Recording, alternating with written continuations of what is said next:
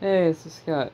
I just finished reading this book, Rogue Trader The Omnibus. It follows the story of Lucian, the rogue trader, and his family. Uh, Lucian is such a successful rogue trader that he's like on the council of the High Lords of Terra, so he's a pretty big deal. His job is to like explore space, make deals. He's basically a diplomat and explorer at the same time. And because he's like on the council of High Lords, everything he has is like really, really powerful. Like his ship is really powerful. Like everything he has is like super, super powerful. So he's a very strong guy. And he's like hundreds of years old.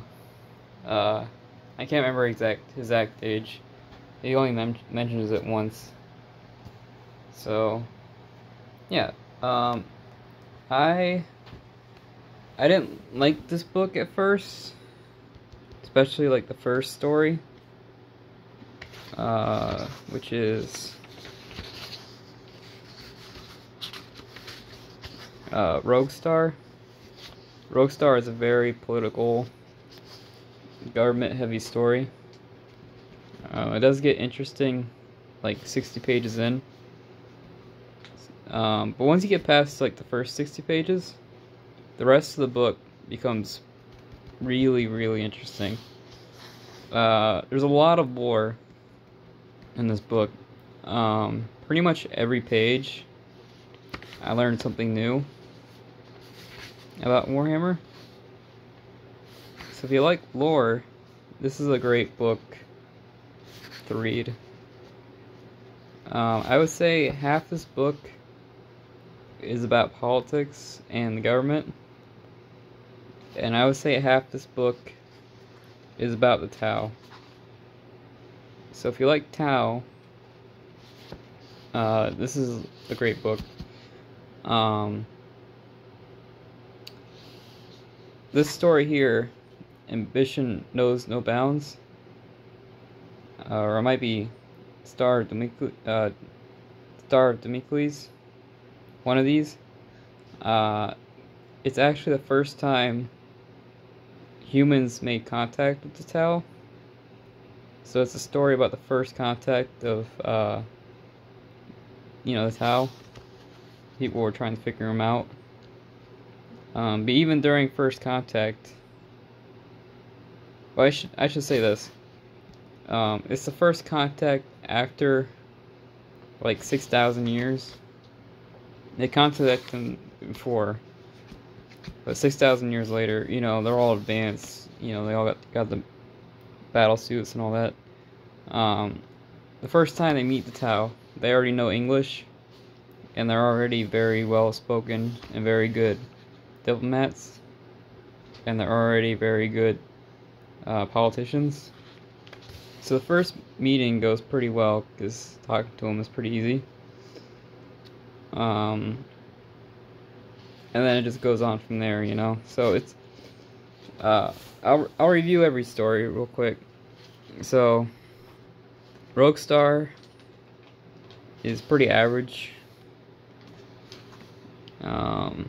Nothing crazy happens. The only thing that happens that's kind of funny is these two lords of two different planets just give themselves up to the Tau. These lords are Imperium planets, and they've been Imperium for thousands of years and have all these cultures and trade routes. But they just happily gave up their government to the Tau just because the Tau promised to help them with the rivalry. Basically, each lord wanted to kill each other, and the Tau promised to help out. So they both like sabotage each planet. So that was pretty cool. The Tau, promised to help each planet, so they sabotage both of them, and it kind of goes downhill from there.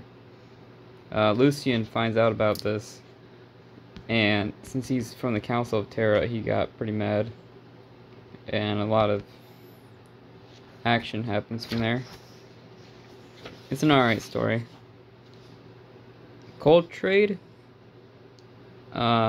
Lucian's daughter Brill goes to the swamp planet, and she finds this guy who's heavily augmented, and he's like a bandit leader.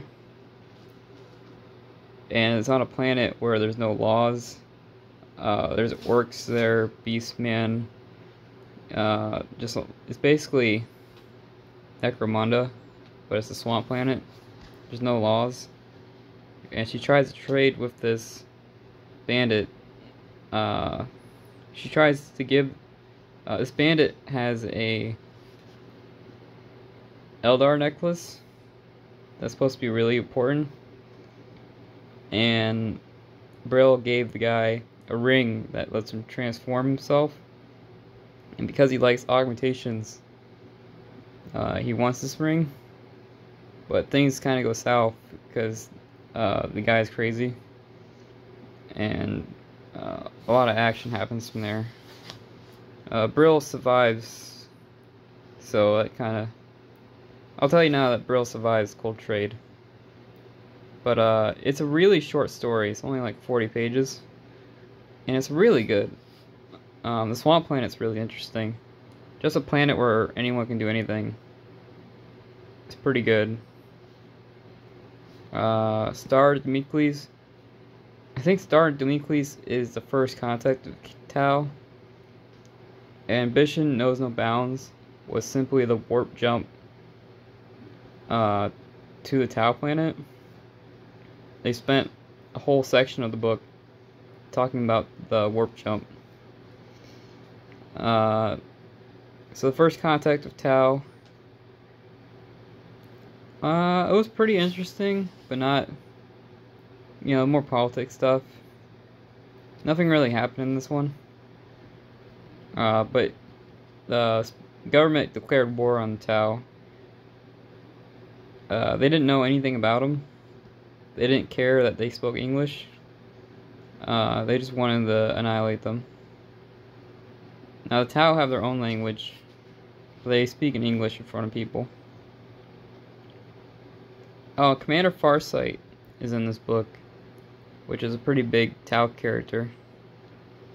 So yeah, a lot of Tau lore. Vision Knows No Bounds is where Lucian gets this council of government, and it's like one of everything.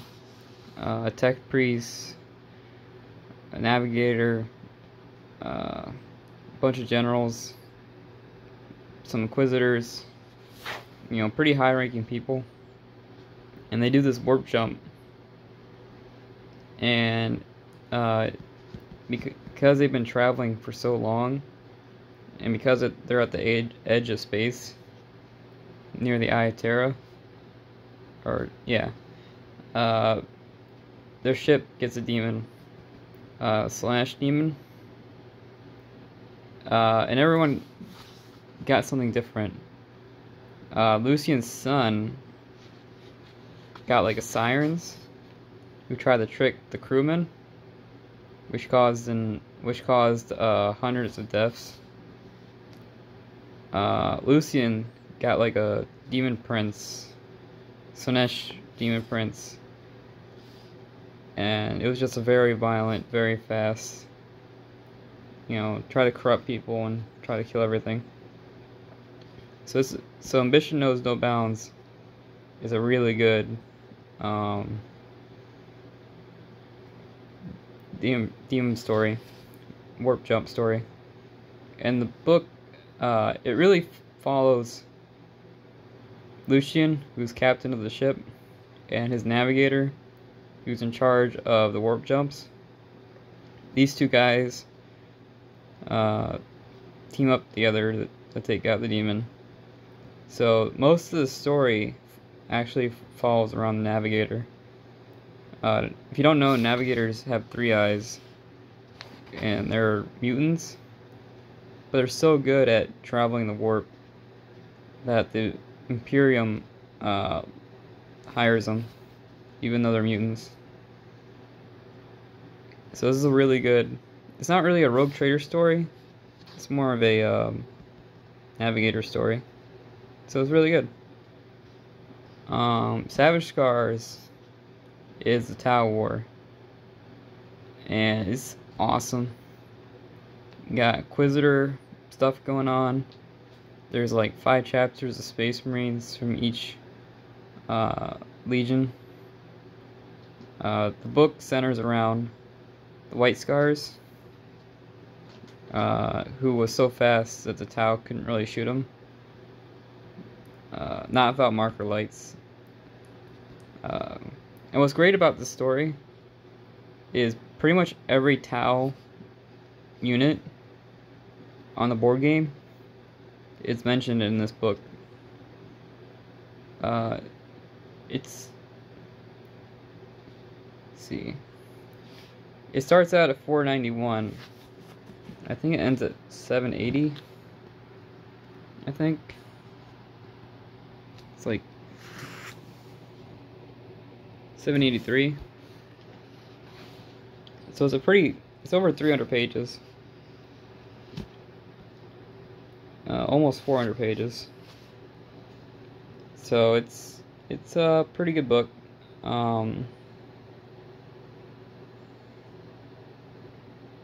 No, 300 pages, that's right.